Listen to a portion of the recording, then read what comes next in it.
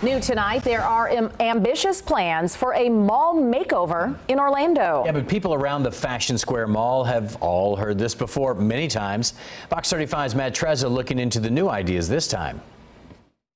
The city of Orlando is reviewing plans for a massive redevelopment of the Fashion Square Mall. But tell that to Sam Zaru, whose watch and jewelry store is one of the mall's longest standing tenants, and he'll say he's heard that before.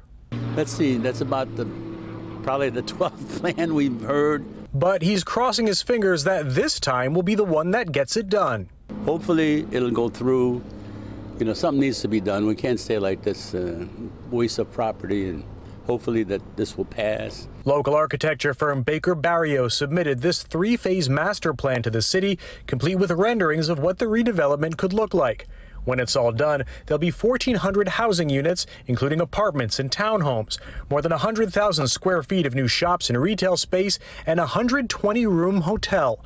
That's good news to people like Austin Valley from the group Orlando YIMBY, who's calling for more housing close to downtown. We're glad to see that it's mixed use, so there's going to be housing and retail all in the same spot, but we don't think it's dense enough. We don't think there's enough housing there. We don't think that there's enough walkability there yet. Valley says given the need for housing, especially affordable housing near downtown, he'd like to see much more on the site. We're of mixed mind. It's better than it would be if it was an empty mall, but it's not nearly good enough. If the plan gets approval, not all of the buildings will be coming down. The Macy's, the Dick's Sporting Goods, and some of the other outlying restaurants and buildings will stay standing.